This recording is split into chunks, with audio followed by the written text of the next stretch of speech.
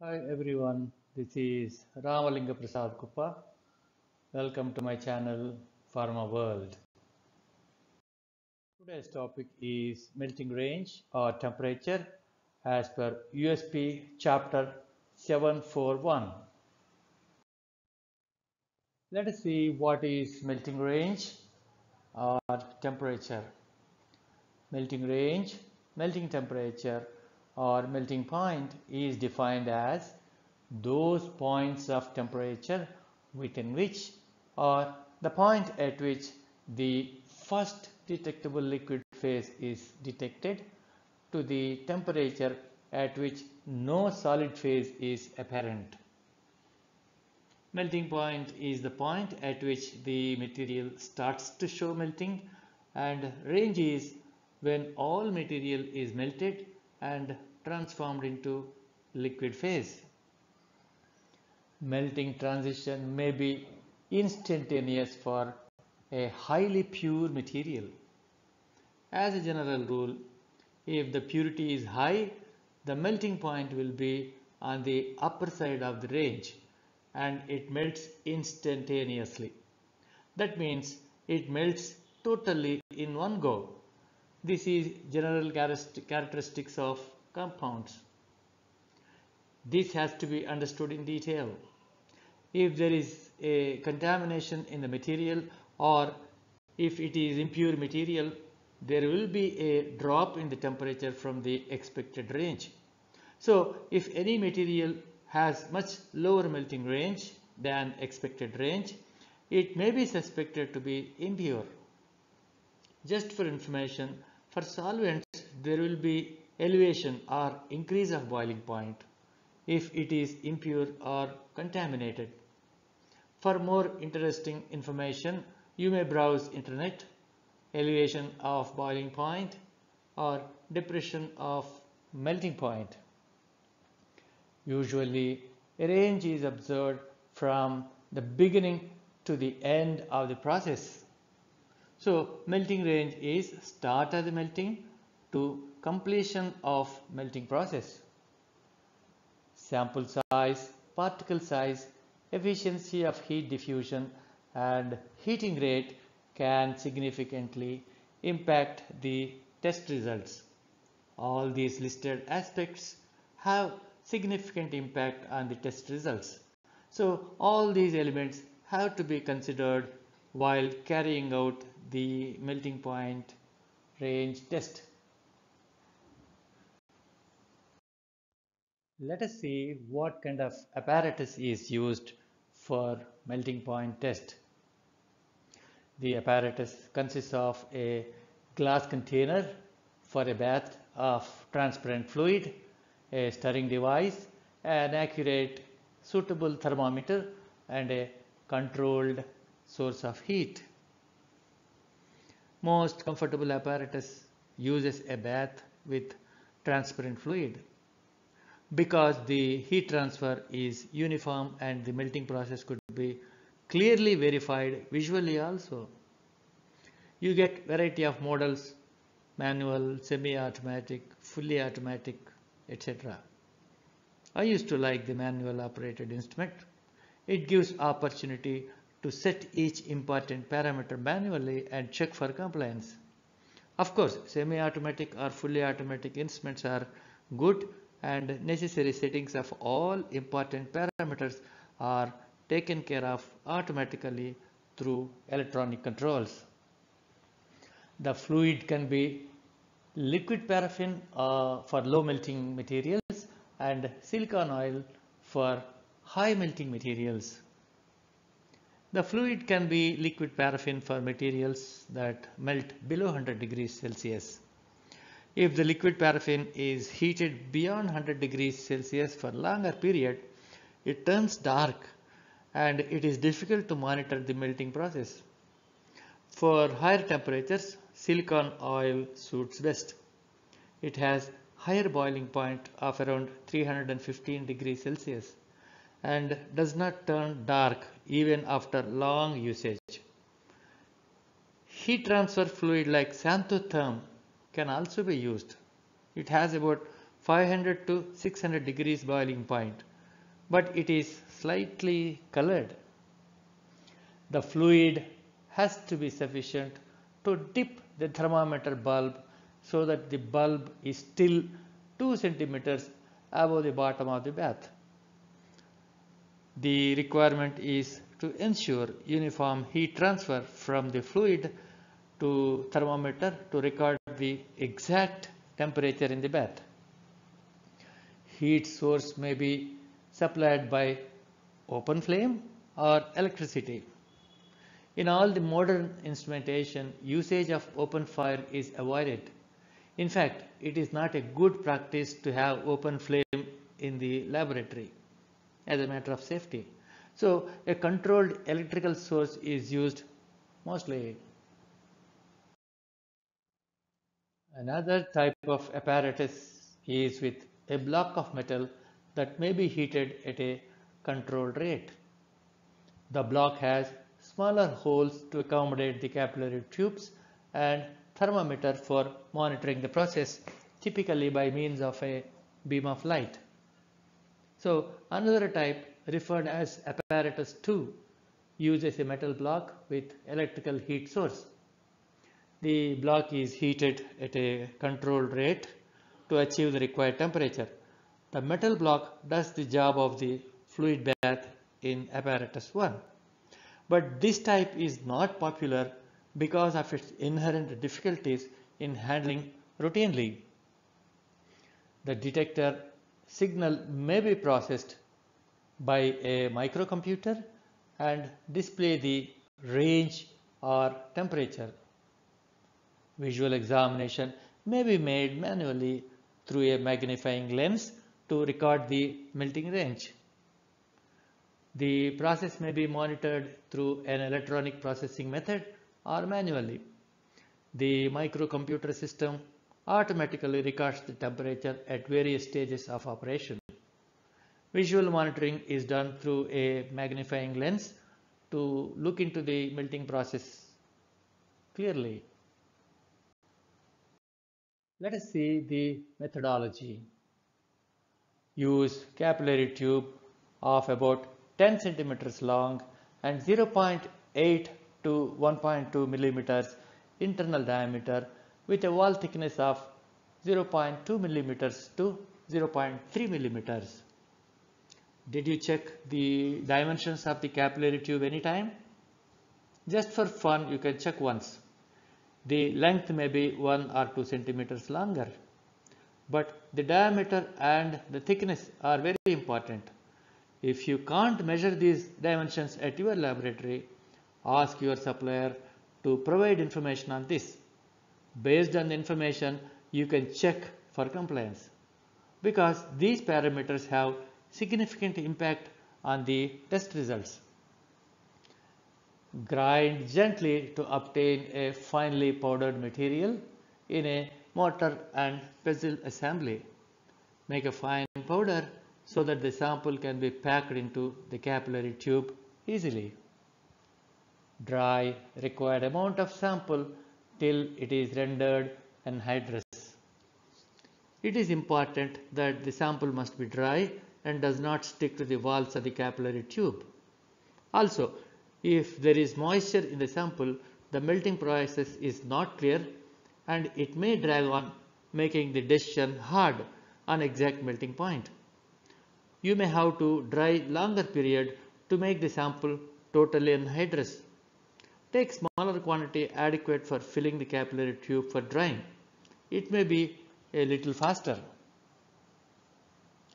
Pack sufficient amount of sample into the capillary tube carefully to about 2.5 millimeters to 3.5 millimeters. So pack up to 2.5 to 3.5 millimeters carefully. This can be achieved by practice for a couple of times. Tap on a hard surface for compact packing of the sample. Compact the sample on a hard surface by tapping 3 or 4 times. Let us see a simple tool on how effectively tapping could be done. You should have this simple tool in your laboratory. Let us see the model of a simple tool for compacting the sample. Take a 30 to 35 centimeters long clear glass tube with a diameter of 1.5 centimeters.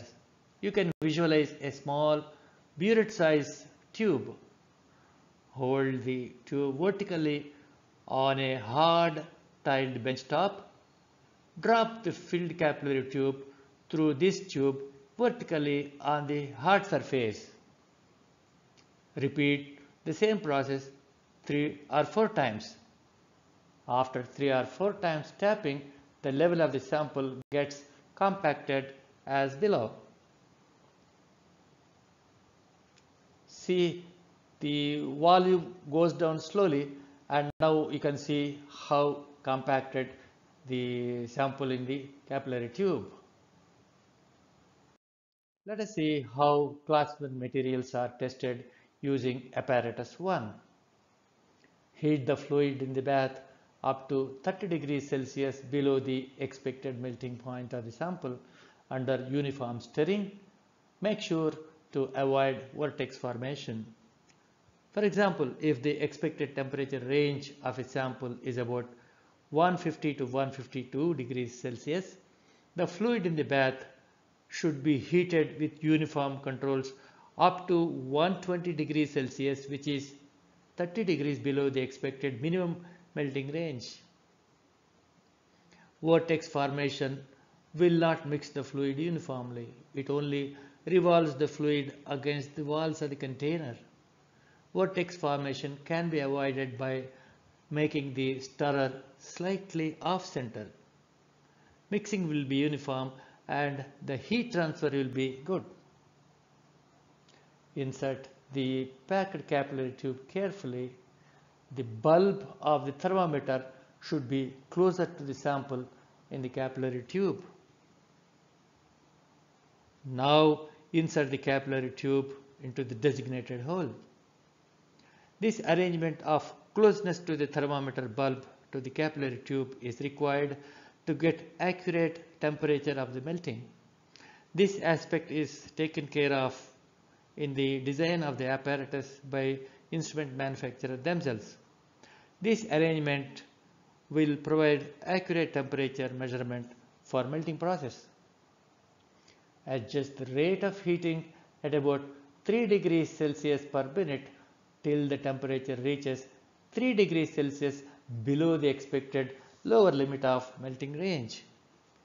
Now, it is necessary to adjust the rate of heating to 3 degrees per minute. This should continue till the temperature reaches 3 degrees Celsius below the expected lower temperature of the melting range.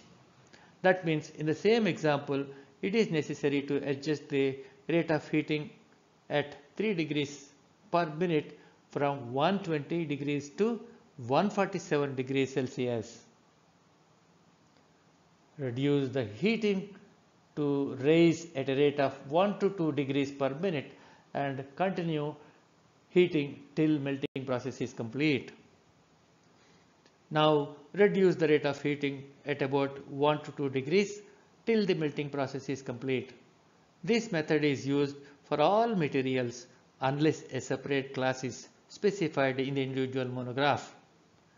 When the apparatus 2, where a metal block is used for heating process, same procedure as described above will be used from packing the capillary tube, except that the heating rate is adjusted to 1 to 2 degrees from 120 degrees Celsius itself. Let us see how class 1A materials, which are mostly low melting materials, are tested using apparatus 1. Pack and compact the sample as described earlier. So for class 1A materials, packing and compacting is done exactly as described above. Heat the fluid in the bath up to 10 degrees below the expected melting point of the sample. So here heating is restricted only up to 10 degrees below the expected melting range. Adjust the rate of heating to 1 plus or minus 0.5 degrees Celsius per minute. Here also now the temperature is adjusted at a rate of 1 plus or minus 0.5. Insert the capillary tube when the temperature is below 5 degrees of the expected melting range and continue till completion of the melting process. So even the capillary tube is inserted only when the temperature is below 5 degrees Celsius of the expected melting range. Let us see how identification of melting point is done. The temperature at which the column of the substance under test is observed to collapse definitely against the side of the tube at any point indicates the beginning of melting, and the temperature at which the test substance becomes liquid throughout corresponds to end of melting or melting point. When the sample starts melting with a wetness with a meniscus in the capillary tube, record the temperature as the starting point, the lower point of the temperature range. When it transforms totally into liquid, that is considered as the upper temperature of the range. The two temperatures fall within the limits of the melting range. So the temperature between these 2 points is considered as melting range. If melting occurs with decomposition, the melting temperature corresponding to the beginning of the melting is within the range specified. Certain materials tend to decompose at the melting point. In such cases, when the melting starts, check that whether or not the temperature is within the range. Let us see the details of the calibration standards that are used to calibrate the melting point apparatus. Vanillin for a range of 81 to 83 degrees Celsius, acetanilide for a range of 114 to 116, benzoic acid for a range of 121 to 123 degrees Celsius, urea 132 to 135 degrees Celsius, sulfanilamide 164.5 to 166.5 degrees Celsius, caffeine 234 degrees to 237 degrees Celsius, and anthraquinone for a range of 283 degrees Celsius to 286 degrees Celsius. These are the few calibration standards for melting point apparatus. There are more standards for calibration. You can choose suitable ones. Let us see the requirements for other classes. There are different procedures for class 1B, class 2 and class 3 types of materials. However, discussion on these types is not in the scope of this video. There are other detailed prescriptions for these types of materials. Since most of the requirements are encompassed in one of the class 1 or 1A, the focus is limited to these two classes. If there is any special request from any user, those procedures also will be covered at appropriate schedule. Similar information is available in European Pharmacopoeia chapter 2.2.14 and Indian Pharmacopoeia chapter number 2.4.21. I hope you understood the intricate requirements of the melting range test. Try to incorporate all the salient points into your test method to get more accurate results. Thanks for watching. For more videos, please do subscribe, like and share. Thank you.